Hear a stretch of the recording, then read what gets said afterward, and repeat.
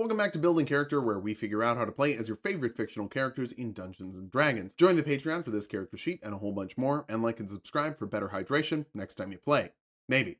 Today we're building Black Manta, maybe the coolest looking villain in DC Comics. You know what? My video, my call. The coolest looking villain in DC Comics and one of the biggest badasses in the 7 Seas. He also falls into my favorite villain category. He doesn't want to rule the world, doesn't want to destroy the world, he just really wants the hero to die. Personal vendetta is the best motivation, and if you disagree with me, just know I'm gonna make an aquatic mech suit to get my revenge.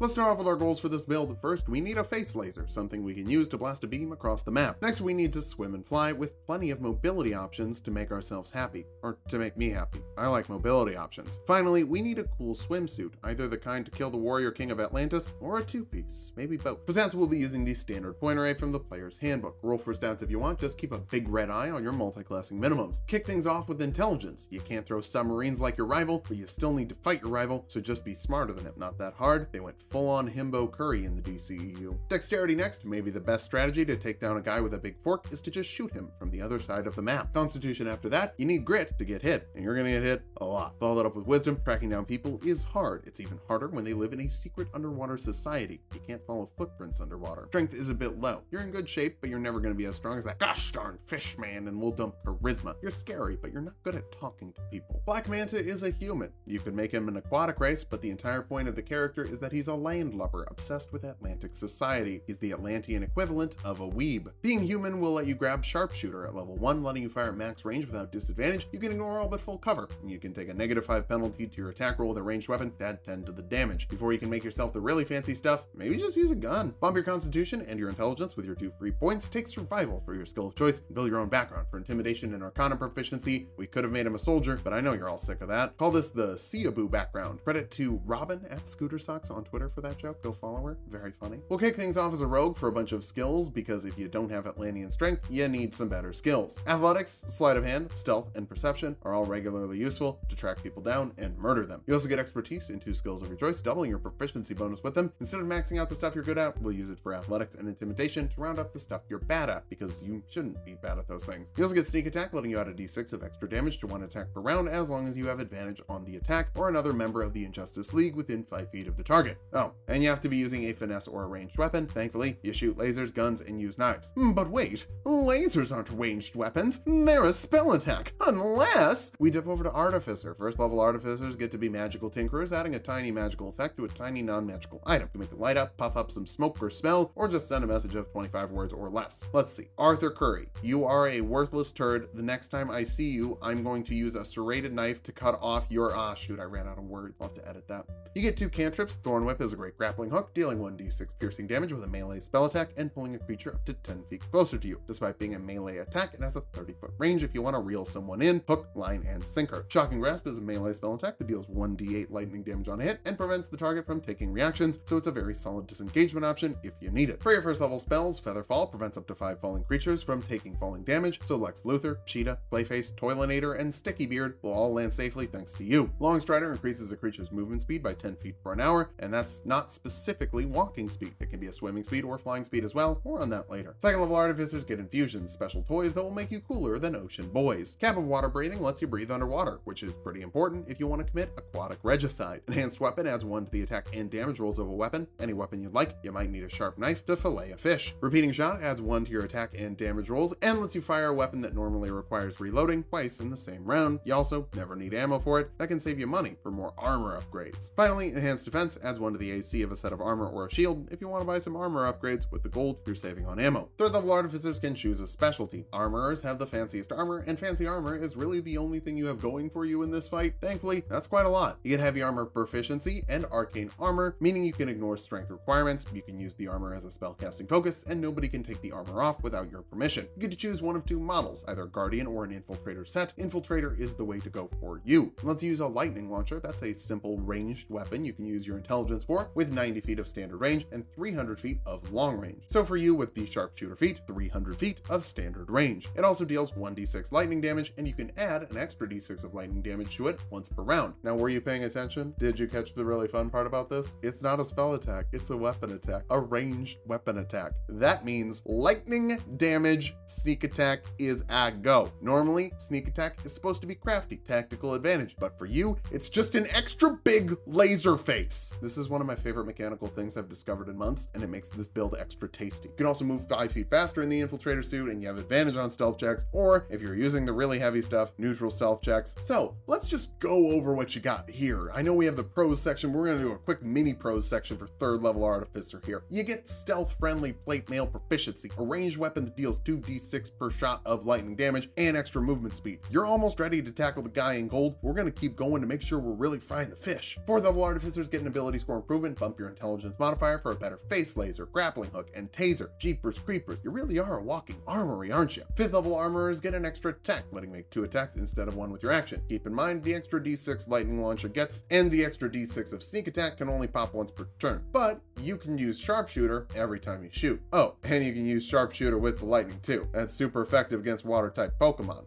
superheroes. You also get 2nd level spells. Dark vision gives a creature 8 hours of dark vision, no concentration required. We could take an infusion for that, but our spell slots are really just for buffs anyway. Speaking of, magic weapon makes a weapon magical in terms of overcoming resistances and adds 1 to the attack and damage rolls with it. Your lightning launcher is probably the best option, but maybe you want a magic dagger. This will help you play with that. Maybe also grab shatter. It's free anyway, and it forces a constitution saving throw on creatures in a 10-foot radius, dealing 3d8 thunder damage to those that fail, half as much to those that succeed. Never hesitate to drop a little seismic charge into the ocean. 6th level artificers get tool expertise, which is expertise for tools. Tool proficiencies specifically, not tools like Arthur Curry. You get thieves, tinkerers, and smiths, so that should help you cook up some new infusions, like Cloak of the Manta Ray, which not only gives you water breathing, but also gives you a 60-foot swimming speed. It's also a Manta Ray. That's as in character as it gets, baby. Spell refueling ring lets you recover a spell slot of 3rd level or lower once per day, so I'd basically call it an extra 3rd level slot. When you get 3rd level slots, that is, right now it's an extra 2nd level slot or another seismic charge with shatter. 7th level artificers get flash of genius, letting you add your intelligence modifier to the saving throw or ability check of a creature within 30 feet of you as an action, and you can be that creature because you're within 30 feet of yourself at all times. You can use an amount of these per long rest equal to your intelligence modifier. Don't waste them, but also don't forget to use them. 8th level artificers get another ability score improvement, cap off your intelligence modifier for the biggest dang laser your face can fire. Well, at least for now. 9th level armorers get armor modification, meaning your armor is now 4 separate pieces: a helmet, a chest piece, boots, and a weapon, and you can use a separate infusion for each. You can also infuse 2 extra items per day as long as they're attached to the armor. That's really good. It will be even better later. For now, enjoy 3rd level spells like haste, adding 2 to your AC, doubling your movement speed, giving you advantage on dexterity saves, and an extra action to dash, disengage, hide, use an object, or make 1 more attack with your action. It lasts for a minute depending on your concentration. After that, you need to take a turn off of actions and reactions while you recharge. You can also shoot a regular lightning bolt with the spell Lightning Bolt, forcing a dexterity saving throw on creatures in a 100-foot line, dealing 8d6 lightning damage to those that fail. That averages out to 24 damage, which is probably less than your lightning launcher if you're using sharp shots, but if you can get a couple of Atlanteans lined up, this could be a good way to spread the love around. Love is code for electrocution. 10th level artificers are magical item adepts, letting you attune up to 4 items at the same time, and you can grab 2 more great options. Gauntlets of Ogre Power make your strength 19, so you can lift things like your rival. Oh my god, that's like 4 ability score improvements in 1 level, good lord. Winged Boots give you a flying speed equal to your normal speed for a minute at a time for a total of 4 hours per day. If you're just activating this in combat, you are not going to spend 4 hours on it in a day. You will not spend 10 minutes on it in a day. You will always be able to recharge 2 hours of flight with 12 hours of not flight. Is just here to say you can't fly over the whole ocean, and that's fine. You just want to fly to one part of the ocean anyway. With this, you now have a flying speed, a swimming speed, and a running speed. With haste and long strider up, it goes to 90 feet in the air or the ground and 140 feet in the water, since the infiltrator boots specifically boost your walking speed and your swimming speed comes from the Manta Ray. Oh, and your bonuses from enhanced weapon are now +2, so your laser is even more accurate. I'm calling it, you're officially better than Aquaman, but we can get even more better than Aquaman if we continue. Let's continue. 11th level artificers get spell storing item, letting you store a spell of 2nd level or lower in an object, then cast that spell through that object an amount of times equal to double your intelligence modifier. Actually, another ally can use it with your intelligence modifier too, so even King Shark could drop a depth charge. 12th level artificers get another ability score improvement, bump your dexterity modifier up in case you have to use guns that aren't giant lasers. Sounds kind of boring, but hey, you don't have much more more you need to invest in at this point. We're going to bounce back over to Rogue now because I want to turn your lightning launcher damage up to absurd levels. Second level Rogues get cunning action, letting you dash, disengage, or hide as a bonus action. That's 560 feet of swimming speed per round after long stride or haste dashing, double dashing with cunning action, and triple dashing with haste. That's over 60 miles per hour. You can only clear 360 feet flying or running though, a pathetic 40 miles per hour. You wouldn't even get a ticket going that fast in a residential zone. Third level Rogues can choose a roguish archetype, and Assassins will excel at pumping damage up thanks to Assassinate. This gives you advantage on attacks against creatures who haven't acted in initiative yet, and you automatically critically hit any creature that's surprised, doubling your 2d6 sneak attack damage. Oh, since it's probably your first attack with the laser in combat, double the 2d6 damage from the lightning launcher too for 8d6 plus 17 lightning damage with a sharp shot. Super effective critical hit, not even my Lotuk could handle that. You also get disguise kits and poisoners kits. Maybe you'll poison someone, but I gotta be real, subtlety doesn't seem like your thing. You dress like a Power Rangers villain who turned on big head mode. Finally, you get steady aim, so you can give yourself advantage on an attack roll as long as you don't move in the same turn. If you have the option, just hover out of range with your flying speed and enjoy some guaranteed sneak attack damage. 300 feet of range should make you pretty flexible. 4th level Rogues get another ability score improvement to her feet. What the heck? Let's just grab the tough feet. Those D8 hit die aren't doing it for me. Tough feet gives you 2 HP for every level you have, 2 HP for every level you're gonna get. 5th level Rogues get uncanny dodge, letting you reduce incoming damage by half as a reaction as long as you can see the source of damage. That's assuming they can break through your 20 base AC when you have haste up on plate armor. Oh no, they did? Hopefully you'll be okay with your dump truck's worth of HP from tough. Then you can hit them with 3d6 sneak attack damage to make up for it. 6th level Rogues get another round of expertise. At this point, we just need to find that dang Aqua lad, so grab Arcana and Survival to know about Atlantean magic and how to track it down. 7th level Rogues get evasion, letting you take half damage on failed dexterity saves and no damage on successful ones. You can add your intelligence modifier to your dex saves with Flash of Genius 5 times per day for a plus 14 modifier. There is so much synergy in this build with Armorer and Rogue. Holy god, I love it. 4d6 sneak attack damage also works pretty great. Since I'd want to steal the archery fighting style with Fighting Initiate at the 8th level of Rogue, there's no reason to take the 8th level of Rogue, so we're capping this off with the 1st level of Fighter to roll a d10 for your hit die instead of a d8, and you can grab the archery fighting style to add 2 to your attack rolls with ranged weapons. Pairing that with enhanced weapon, your sharpshooter attacks still get to be a plus 10 bonus, so no missing, only death. You also get second wind, letting you heal 1d10 plus your fighter level as a bonus action once per short rest, but you could have scooped up cure wounds from the artificer list if you wanted regeneration. Actually, there's no reason not to do that. Go back and do that. Now that we've hit level 20, let's figure out how viable this build is. First, the face laser. It hurts. With sneak attack, enhanced weapon, and 2 sharp shots per round, you'll be pumping out 7d6 plus 34 lightning damage per round. The face laser also has 300 feet of range, and you have a flying speed to hover out of danger. Go ahead and put up mobility options. That's because you have mobility options. Let's point out that you have 360 feet of movement speed on land or in the sky and 540 in the water. Finally, you're hard to hurt with 20 AC when you have haste up, uncanny dodge, evasion, and well over 150 HP to start from. And we just scooped up some regen at the end because we can. Weaknesses, your charisma's pretty low. That can be hard. If I'm being honest, that's it. I think I've made it pretty clear. This is really solid. I guess if things resist lightning damage, that could be an issue. Still have guns though. 19 strength for a sword. I shouldn't have committed to 3 per build. Anti-magic field. Someone casts anti-magic field and breaks your infusions. That would be bad. But that's it. Considering I gave Aquaman 9 levels of Ranger, you're gonna wipe the floor with him. The ocean floor. Fly, swim, shoot, stab, do anything you want, because that's what this build is good at. Just don't step to a popular king if you can't finish the job. Otherwise, you could find yourself dealing with an entire Atlantean army. Oh, that could be a weakness. If you have to fight an entire army by yourself, still doesn't feel that weak. Thanks for watching. If you liked the video, subscribe for more. We make 2 videos every week. Join the Patreon for this character sheet and a whole bunch more. And sub to Tulok and Mango for more Tulok fun.